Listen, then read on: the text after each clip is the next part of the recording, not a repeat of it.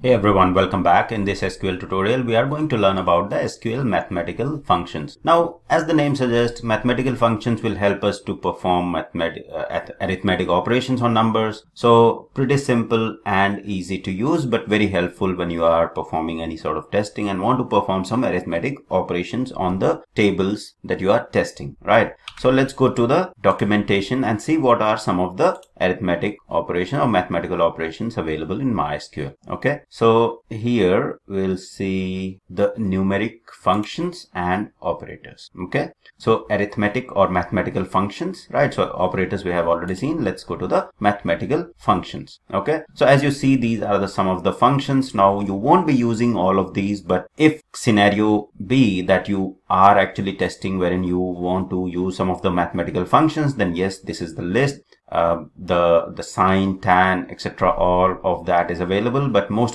commonly you will be, for example, using the square root, or you will be doing the exponential, raising to the power of something. So you have this exponent function available, right? And if you want to use, or there is a floor, so basically floor returns the integer, returns the largest integer value not greater than the argument, right? Then you have the log function, then you have the mod, returns the remainder, right?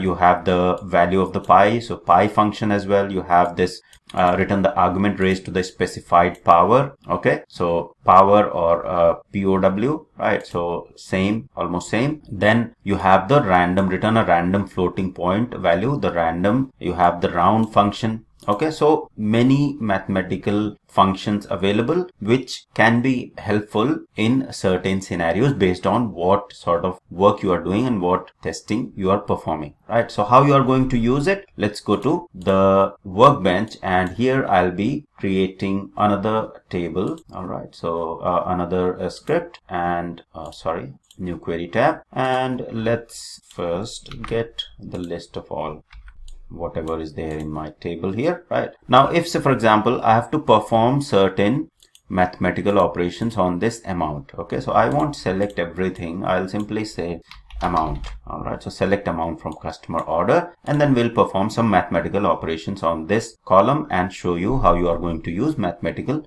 functions. Okay, so say for example, I want to get the square root of these values. Okay, so I can use this sqrt function, and then I can say sqrt. All right, I want the square root of the amount. Okay, I want the amount, and then side by side I want the square root of the amount. Okay, so I'll say select amount and then comma separated square root of the amount from the customer order. So you'll see that there is an amount column, and then square root of the amount has been calculated and displayed. All right, so this is how you are going to use the mathematical functions. Now, if I want to use the round, let's see what round is. So round will round it to the nearest integer, right? So basically round the argument x to d decimal places. So you can round x if you don't specify any decimal places. So you have this x comma d. D stands for the decimal places. If I want to round a specific, say for example, here you'll see round 1.298 and then specify decimal places as 0, then it will round to just the whole number.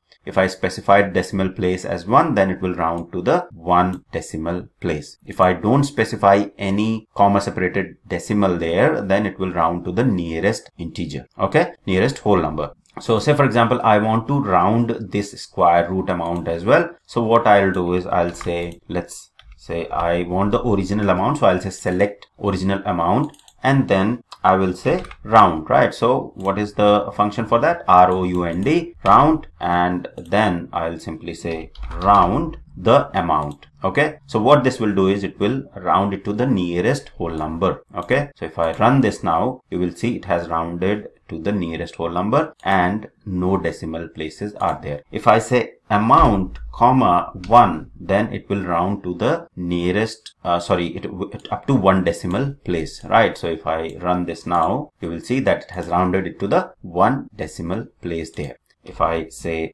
3, then there will be 3 decimal places accordingly, right? Now, why is this not happening? Because this particular column, the data type only has the 2 decimal place. The description, when I defined this table, it has only 2 decimal places, so it will only round it to the 2 decimal places there, okay, showing like that. Now, what else is there? So if we go to the list again, so we have, these are all trigonometry sort of functions which you won't be using too much. At least I haven't had a chance. I've mostly used, say for example, random, right? I want to generate some random number, then I use this rand function which will return the random. So is a random, returns a random floating point value v in the range, right? Apart from that, this power, right, or the remainder using the mod, okay? So if you want to use the mod, so I'll say mod function of the amount, so modulo operation returns the remainder of n divided by m, right? So we have to provide 2 arguments there, because this is the modulo operator. So we'll say modulo of, say for example, divided by 10. What is the remainder in that case? Then this is basically the remainder if the amount is being divided by 10. So these are some of the mathematical operations that will be really helpful. And this is the list of MySQL server, but mostly the list is common across all different databases. If you're using any other database apart from MySQL, go to the list of the mathematical operations or functions that are available within that. But this is a pretty common list that will be available across all different databases. It might be possible that the naming convention might be a little bit different. Apart from that, everything will remain as is. The way you use might be a little bit here and there, but overall it will be almost similar across databases, almost consistent. Okay, so go through this list. Do not memorize by heart everything here. You just need to understand where you need to go, what you need to refer, what you are looking for, and how you are going to search and use in your SQL and database testing. So that's all for this tutorial on the mathematical functions in SQL. I hope it was helpful. Thank you very much for watching.